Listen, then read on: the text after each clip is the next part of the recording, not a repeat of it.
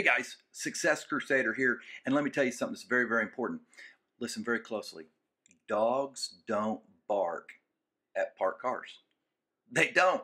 So what happens is when you start getting that momentum going and you start getting that car moving down the road and you're moving at a fast rate, people are going to start barking at you.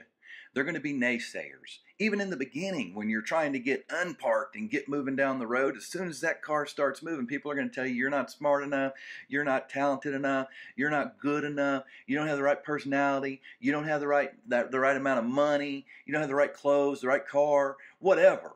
You're not. They're going to tell you all kinds of stupid things like that. The life is full of negativity. And so as you start to move down the road, people are really going to start to bark. The faster you move, the faster and more dogs are coming out and they're barking louder and they're telling you can't do it and all this kind of nonsense. Well, let me tell you something. When I left my career as a law enforcement officer in 2003 to be at my business full time, guess what? Every person I talked to said the same thing. You are not going to be able to do it. You can't make a living at that. You have a good career. You've got a family to think about. What are you doing? What are you thinking about? Well, you know what? I did it anyway. I sought out a mentor, someone that was very successful in the business, and I did everything they told me to do. I didn't pick and choose from a buffet line of their process. I did what they told me to do, and I found a high level of success.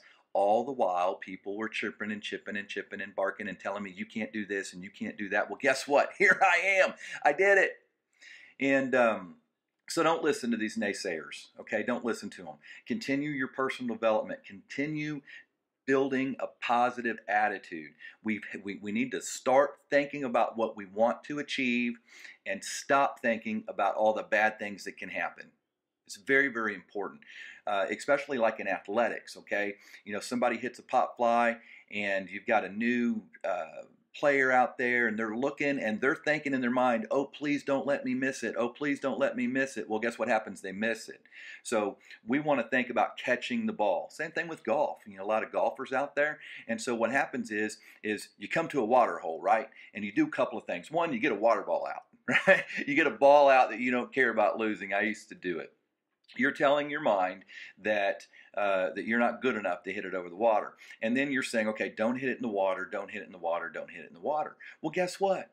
The subconscious mind, that's the part of your brain, the part of your mind that controls all involuntary movement, your breathing, your heartbeat, all that kind of stuff. You're telling the subconscious mind that hit the ball in the water.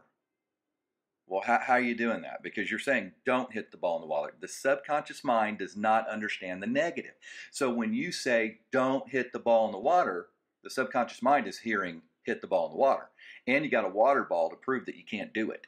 And so if you want to go somewhere, if you want to hit the ball on the green, then you focus on hitting the ball on the green.